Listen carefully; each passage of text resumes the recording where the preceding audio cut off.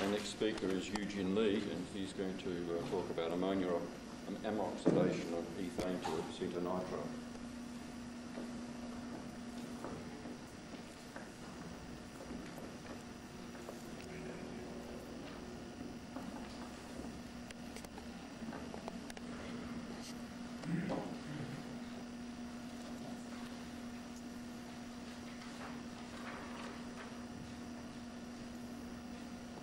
Today I want to present some recent work we did at Air Products.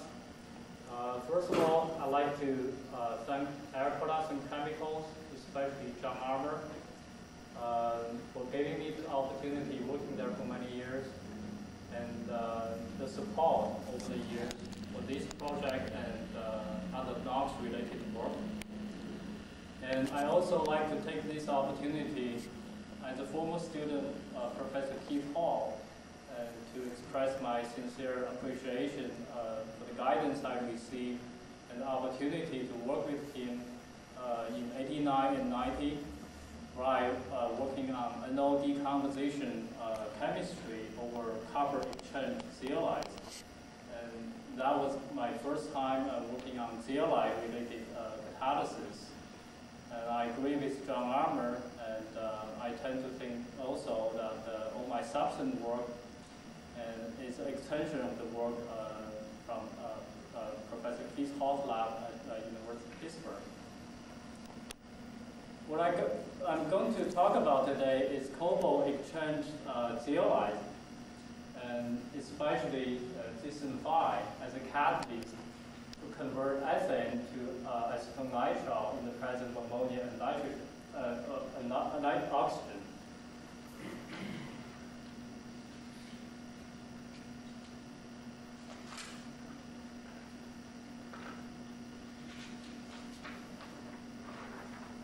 What I want to do is to give you some background about this reaction, what is the motivation we work on this problem, and give you some overview about this reaction and side reactions.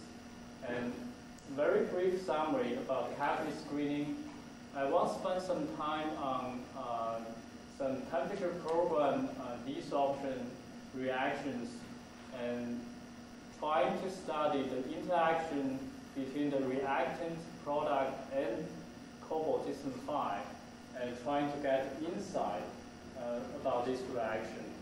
And then I'm going to propose a mechanism for nitrile formation, and I'm going to draw conclusions.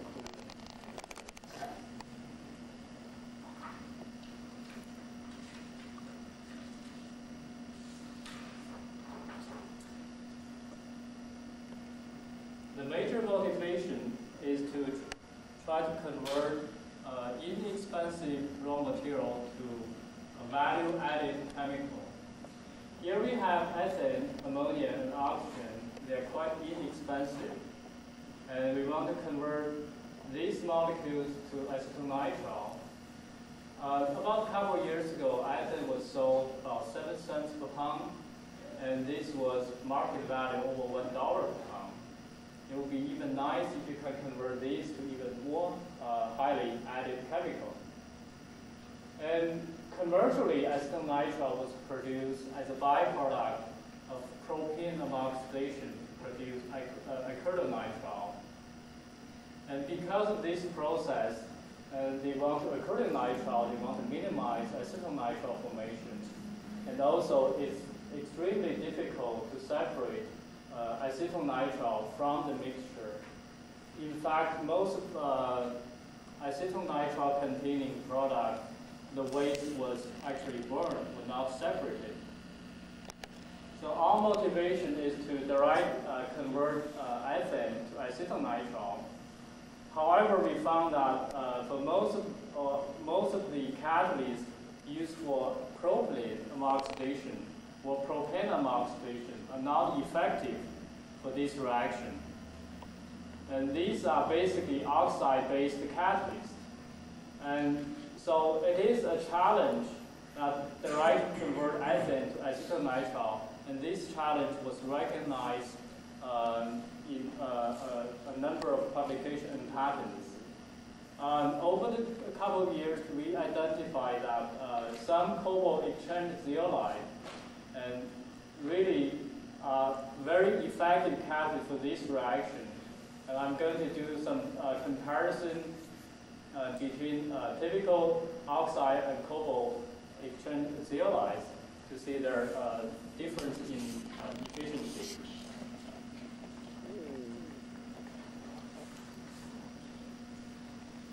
But before doing that, I want to show you the complexity of this reaction. We're not only dealing with one reaction. Actually, we have many reactions. Here are just some of them. We also produce a lot of propylene during this process, and presumably from the oxidative dehydrogenation of ethane. And we also have a CO2 formation, CO formation. This can be coming from ethane combustion, and also can be a product of ethane combustion. And we also have nitrogen. The obvious reaction will be ammonia oxidation to produce nitrogen. And we do have a trace amount of HCN formation over cobalt zeolite. And we believe this is really the product of olefin ammonia reaction in the presence of oxygen on the Bronsted acid side. We can have very nice correlation between the Bronsted acidity of the catalyst and HCN formation. We do have trace of C3-nitrile, propyl-nitrile, and the obvious reaction we suspect is the propylene reacting with HCN to form propyl-nitrile.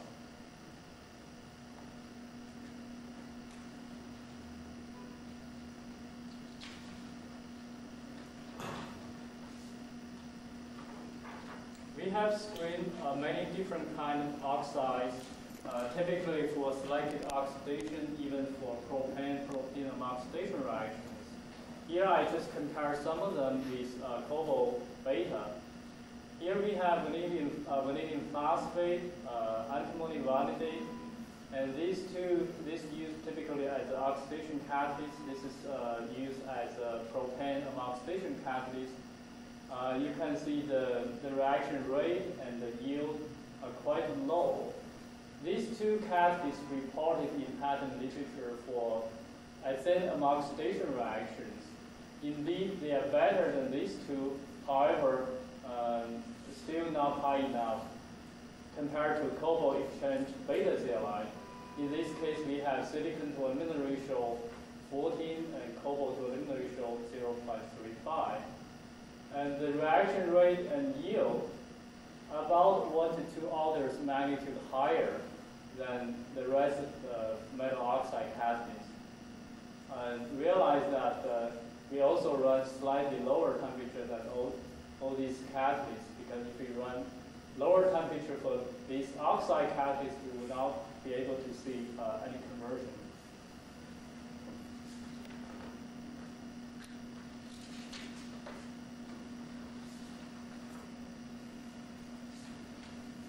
We realize cobalt exchange zeolite have some special features for this reaction.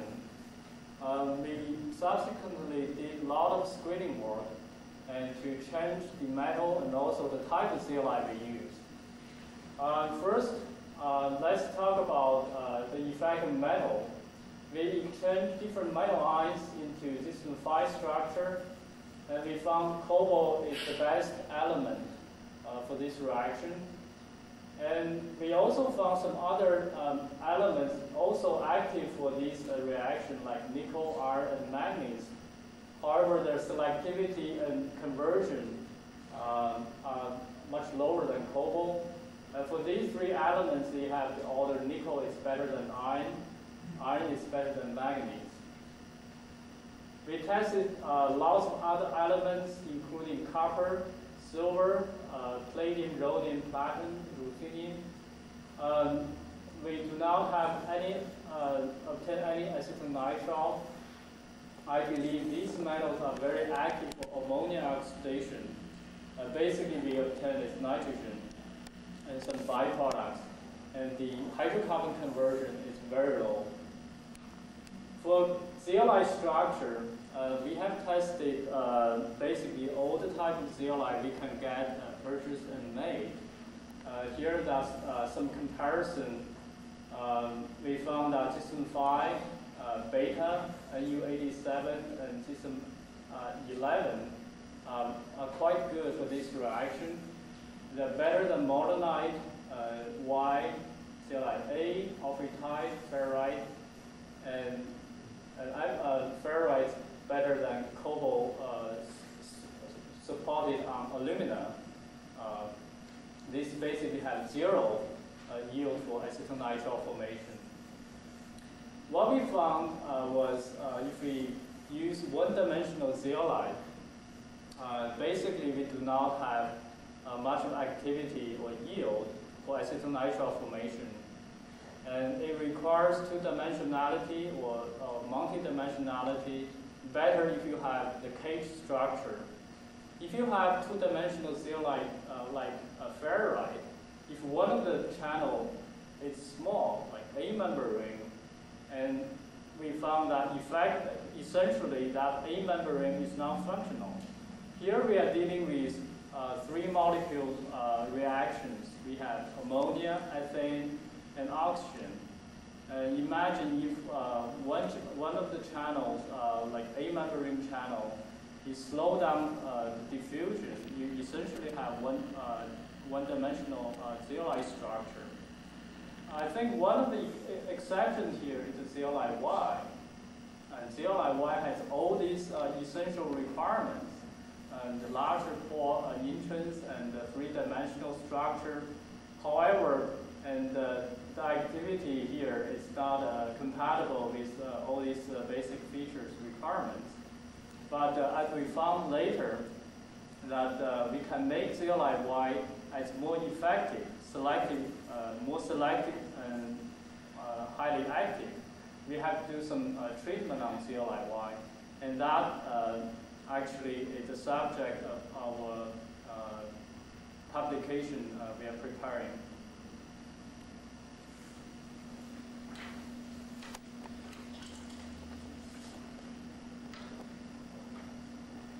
The next, I want to just focus on cobalt exchange system 5, and this is the typical temperature profile for the reaction expressed here, conversion and selectivity.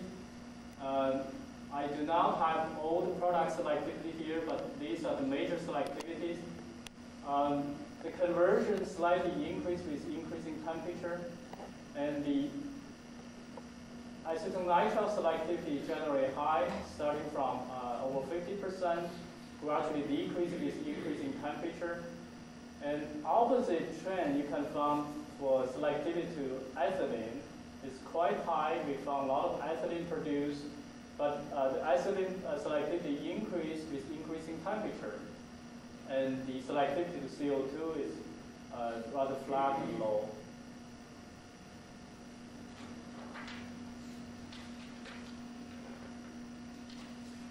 So we like to further investigate ethylene, and we first suspect maybe ethylene is really active hydrocarbon here. Maybe we first produce ethylene by oxidative dehydrogenation, and ethylene further go on to do the ammoxidation reaction to produce acetonitrile. So here we have comparison side by side. Ethane ammoxidation and ethylene ammoxidation with identical feed, except the C2 here is ethane and C2 here is ethylene at two different temperatures, 450 and 500 degrees C. First, we observed conversion for ethylene is much higher than ethane. And if we look at the yield formation of the acetonitrile, and for ethylene, the yield is about more than 2 times compared to ethane ammoxidation. And also very interesting, the CO2 selectivity are the same for two reactions. And if we further analyze these, we found that the total C2 selectivity, that is the combination of acetonitrile and ethylene, if you add them together, it's about 80%, which is quite similar to the acetonitrile selectivity for the ethylene ammoxidation.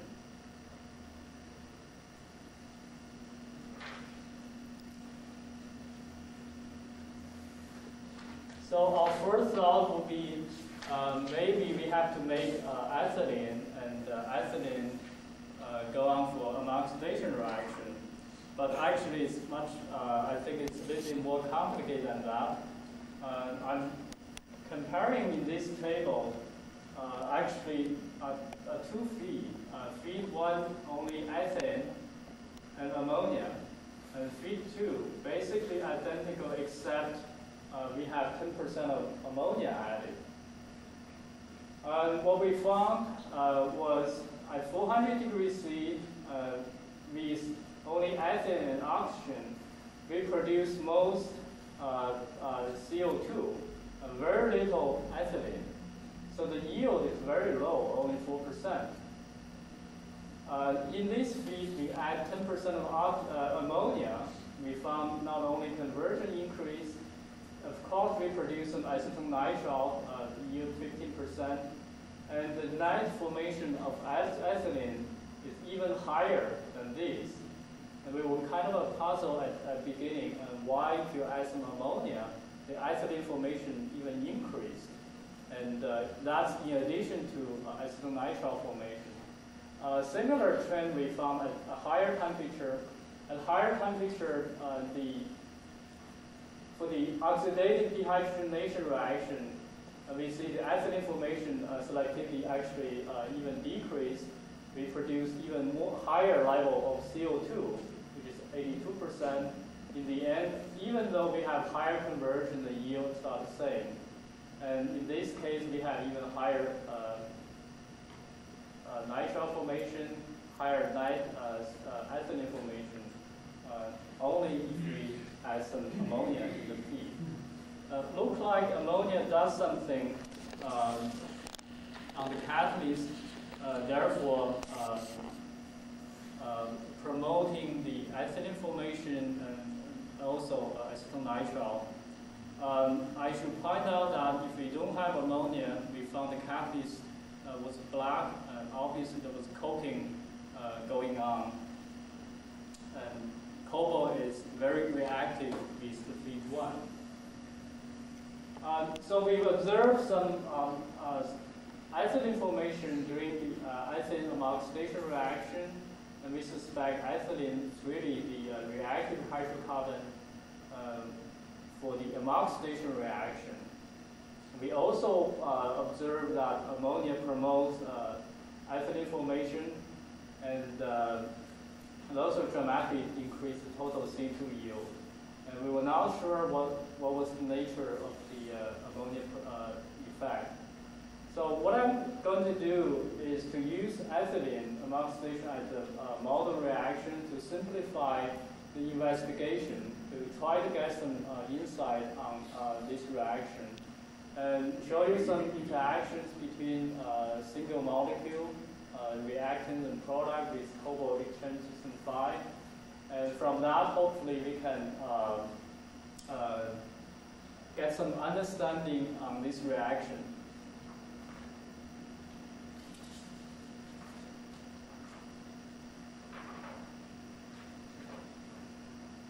First, I'm going to show you ammonia adsorption and desorption on cobalt exchange system 5, and in comparison with H system 5.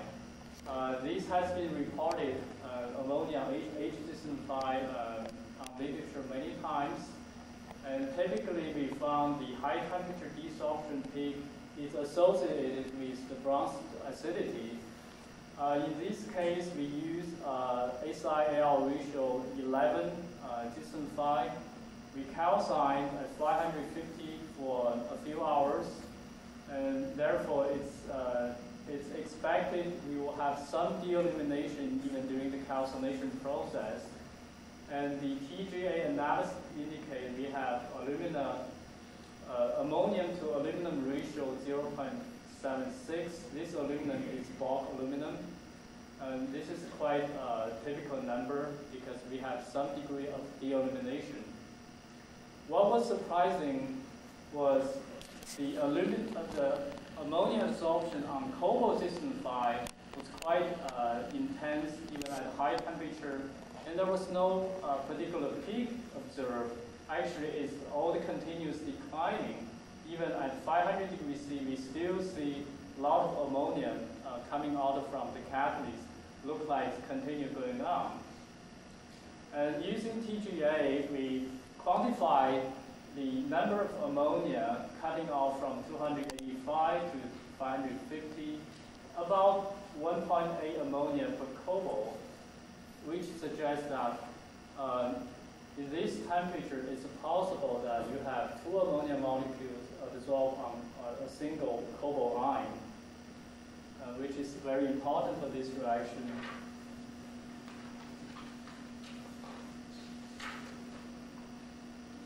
We also look at ethylene absorption on cobalt system 5.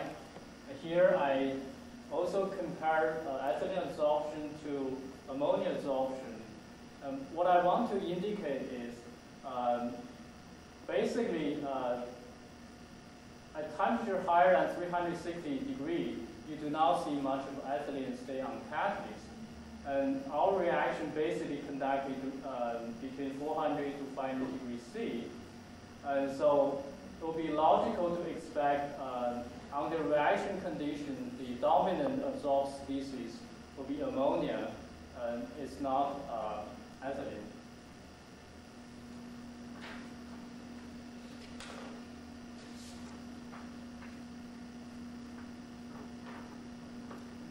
Acetonitrile is the product we want, but acetonitrile is also a wonderful molecule to characterize Lewis acid. Here we did acetonitrile TBD two ways. First,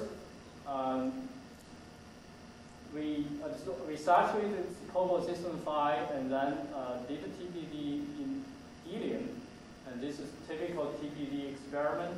We found that lots of acetonitrile dissolve even at a very high temperature, and looked like acetonitrile held on the catalyst very strongly. And if we integrate this area, correspond to 1.9 acetonitrile per cobalt. However, this reaction was conducted in the presence of other gases, especially ammonia. We also did a TBD experiment in flow of ammonia helium mixture. And the first part was the same. Acetonitrile was flow through the catalyst, saturated catalyst. And then at 100 degrees C, we flow 3,000 ppm of ammonia helium mixture and to flush the system. We observe a lot of acetonitrile dissolve even at 100 degrees C. And then run the temperature to see we have much smaller desorption peak. And this corresponds to 70% less of acetonitrile dissolved compared to the case in helium. I think that implies that even absorption of acetonitrile is very strong, but in the presence of ammonia, especially during the reaction conditions, we typically use 10% of ammonia at inlet concentration. And acetonitrile will be very readily dissolved under those conditions.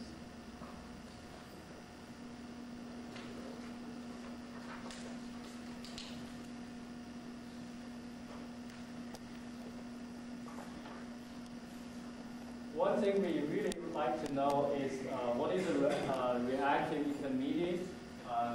This experiment we did hopefully can show you the reactive intermediate. This is a temperature program reaction. First, we pre-absorb cobalt system 5 with ammonia at room temperature. And and then we flow the mixture of ethylene, 5% of ethylene, 5% of oxygen in helium through the catalyst and run the temperature. At 350 C, we can see oxygen starting going down, and so was ethylene. At about 430, 440, you can see there's dramatic decrease, and oxygen was completely depleted at 450 degrees C. And we still have some line off of ethylene formation. Coincide this change, we see acetonitrile formation starting from 350. There's a sharp increase. And at 450, you can see a dramatic decrease of acetonitrile formation. And right at this temperature, we observe ethylamine formation, which was quite interesting. And we really think that ethylamine here is reactive intermediate. It's well known that ethylamine can be readily dehydrogenated, convert to acetonitrile. And the fact that we see these ethylamine formation because at this time we do not have oxygen in the gas phase. If we do, we will see a lot of acetonitrile, and therefore I think we were able to see the amine formation here.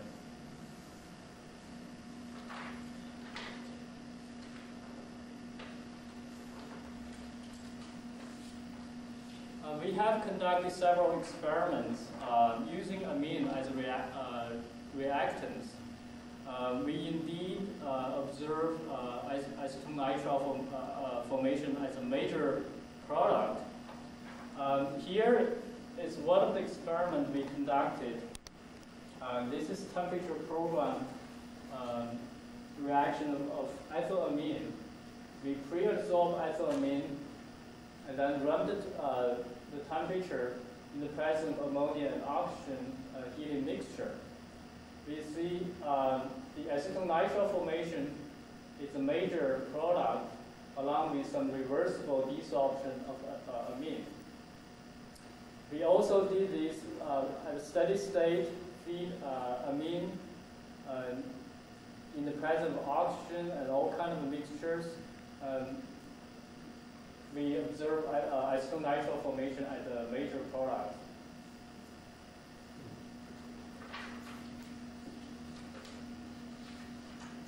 So based on the information, I'd like to propose the following reaction mechanism for the nitrile formation. We believe that ammonia absorption is very important, and the working catalyst perhaps the cobalt is hydroxylated cobalt. And this is a reversible process and depends on the temperature. And the other important feature is we think that ethylene addition to ammonia is very essential step to form a dissolved amine species. This amine species will be dehydrogenated by the following two steps to form acetonitrile. First by internal dehydration, and then by oxidative dehydrogenation of these intermediate species to form acetonitrile. And acetonitrile desorption is a reversible process. It is accelerated by the presence of ammonia. What I want to emphasize is this step, and it is known that ammonia-olefin addition reaction can occur, but this reaction is not thermodynamically favorable in gas phase. Here we have both absorbed species, amine and ammonia. We also have the subsequent dehydrogenation reaction, which can very easily to break the equilibrium to push the reaction going this way. I want to show you slides on higher alkane ammoxidation. If we use propane and butane or even higher pentane, what would we expect? Do we obtain the corresponding higher nitrile or acetonitrile? The point I want to make is the addition reaction is very important.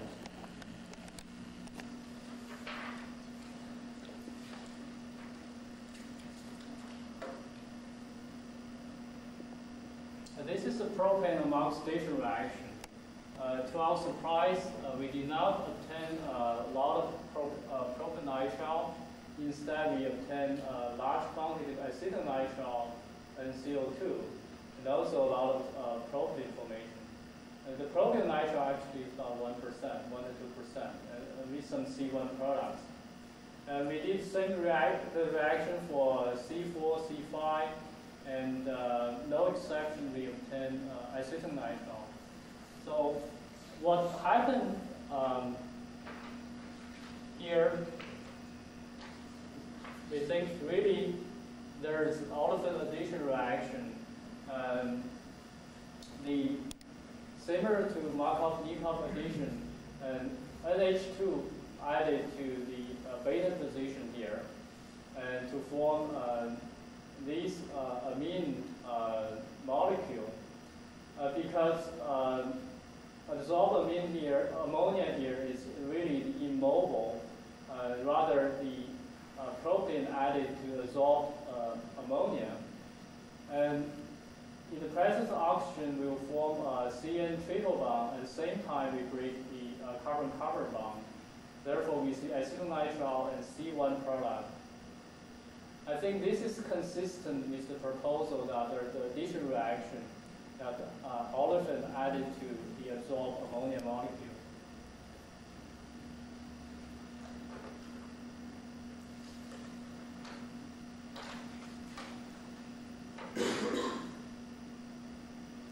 In conclusion, we discovered ethane can be effectively converted to acetonitrile over cobalt exchange zeolites. And we believe that ethylene is a reactive hydrocarbon intermediate. And we also think that ethylamine is a reactive intermediate for the nitrile formation. And we believe this reaction goes through the following steps from ethane, ethylene, amine, and nitrile. So with that, I'd like to thank you for your attention.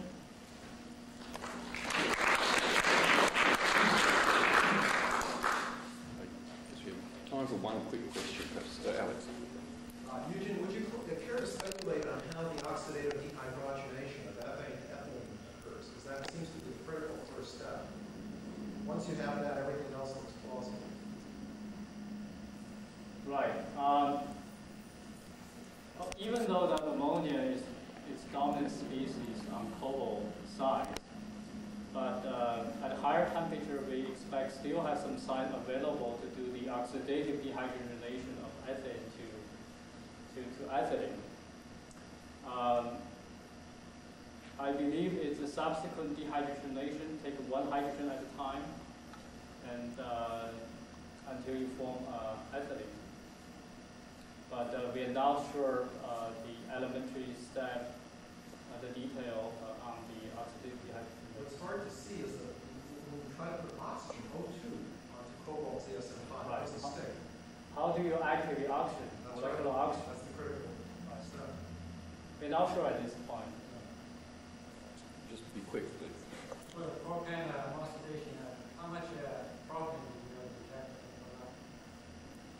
How much? Selectivity for propane? Propylene. Propylene selectivity is very high. Over